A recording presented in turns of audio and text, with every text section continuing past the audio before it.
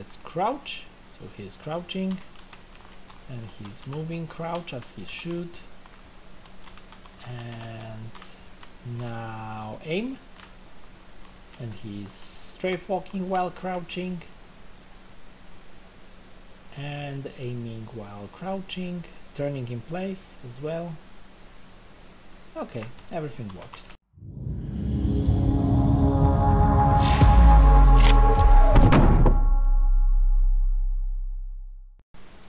Okay, let's talk about states, animation states, and the variables that we have right here under the type state. So all of those variables are actually, except the first person one, is being read directly from the movement component. The entire AGR Pro is just an extension of the movement component without creating a new character movement component, which is a child of the base character movement component. Why we decided on going like this is that I didn't want to force players to use either my character movement component or my entire character class. We are using AGR character class here, but everything that we have set up here could be achieved with the standard character or any other character. So you can use ACF, ALS, you can use any other system that is available on the marketplace, and it will still work with these components as long as it's an extension of the standard movement component and standard character. And most of those plugins, they base on the character and movement component itself. So those states are actually being read directly from the movement, and we have the movement mode, and movement mode is just get and blend movement mode. So they're just walking, nav mesh walking, which is basically the same, falling, which is walking but not having contact with ground, swimming, which is swimming, flying, and custom, and you can have then infinite number of different custom poses. So this is one thing, and we're already reading a lot of Boolean variables like in air, which is either falling or flying, or you can just read directly flying or falling, because in air is or any of those. We have the walking state and grounded, which is well, technically different, but they will usually give you the same value. Crouching, which is based on the character input and using the function of crouch.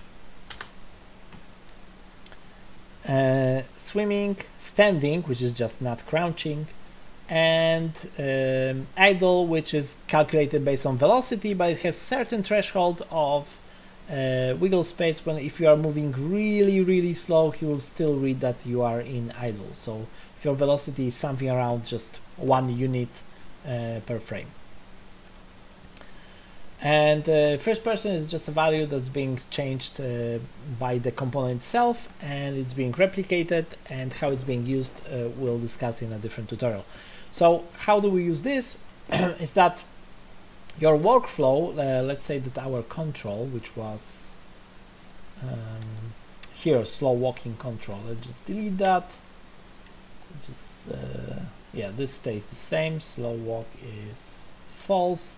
Let's go back to event graph and say left control will now be crouching. So let's say that on press we crouch, on release we uncrouch. So this is being replicated automatically by the character class itself, and how Unreal Engine handles it. And let's go, let's just wait, play local one, hit play. Okay, so now if we show collision and I hit crouch, my capsule would get a lot smaller, but the movement speed will change, but the character will actually act the same. The camera goes immediately downwards because it doesn't have any lag, and yeah, and we don't have different animations set for it. We can read this variable inside the character animation, and we can say that inside our anim started, when we are saving the animation started grounded, we can do blend poses by boolean, and we can say is standing, So if he is standing, we go to this, but if he's not standing, we want to go into crouching state. So let's do crouching state. We already have a blend space for crouching, but it's 2D blend space for no actual reason. So let's make a new one that is just one dimensional blend space. Let's go into animation, blend space 1D, our skeleton, and let's call it blend space underscore starter crouch 1D. Okay, and once again, doesn't scale. This is just the direction. It goes from -180 to 180, and grid is 4, interpolation time is 0, and blend wave is 4. And let's do crouch. Okay, so this is left, crouch, hip, forward. This is forward. Backward goes twice on backwards. So the interpolation 0 means that you go from -180 to 180, which happens a lot in 0 frames. So you don't go like this back and forth when you are walking backwards, but you just keep on here or keep on here, doesn't really matter. And right. Okay, and you just save. And yeah, and we have crouching. Okay, let's use this one.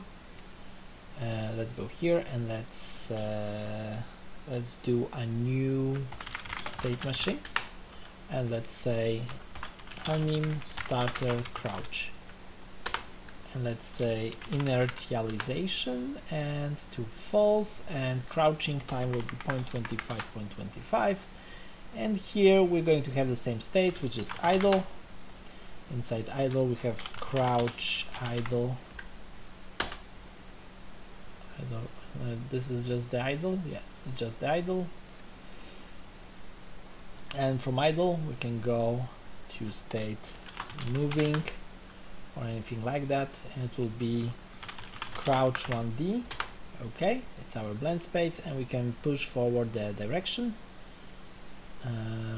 And also we need our play rate to be exposed, and play rate will be our velocity, and will be map range clamped. So our max velocity will be 300 and our minimum velocity will be 150, and it will go from 0.5 to 1. And this is the play rate of this blend space 1D. And now it's saying that we don't have any transition here, but we have transition, but it's not doing anything. So let's say that it's idle not,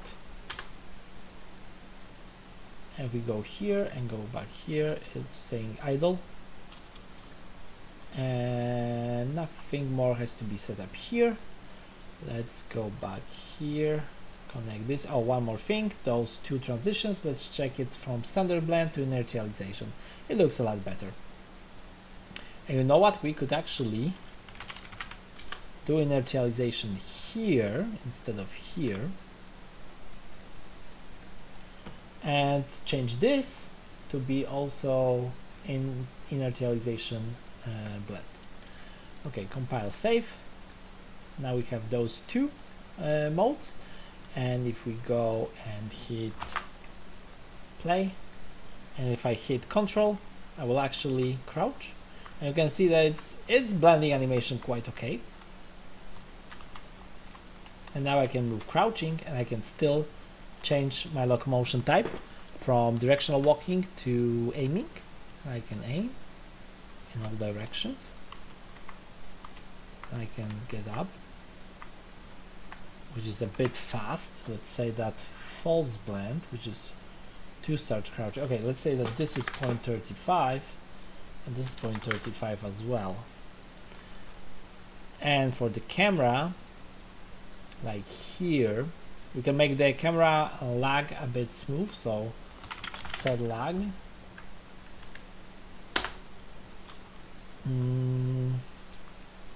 So what we need is the camera lag, which is here, enable camera lag, not rotation lag, just camera lag.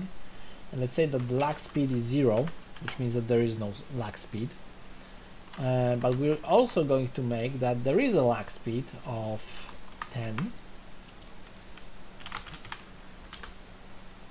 And after 0.35,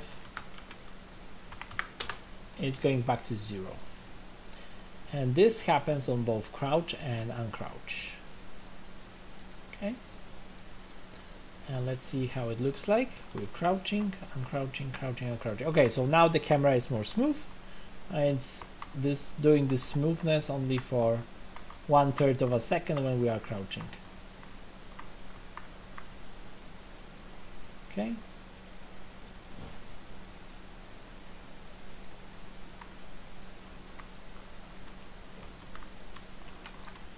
Okay, let's test this on multiplayer. So let's go to, say, as client of a dedicated server. Let's go into this client and let's crouch. So he's crouching and he's moving crouch as he should. And now aim. And he's strafe walking while crouching. And aiming while crouching. Turning in place as well. Okay, everything works. Yeah, so this is how you use states that are being driven by the character movement component, and they are being replicated automatically to all clients without any extra work that you have to do.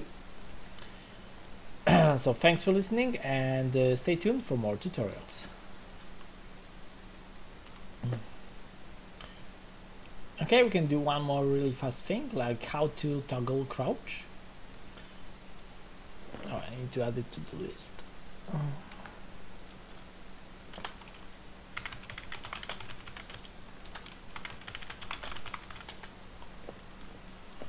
So how to toggle crouch is, instead of pressing and releasing, we need to do everything on press. So on press we crouch only if we are not crouching. So what we can do is say is crouching, and this is a character variable that is being replicated automatically. So if crouching is false, then we want to crouch, but if crouching is true, then we want to uncrouch. That's the entire logic behind making it as a toggle variable.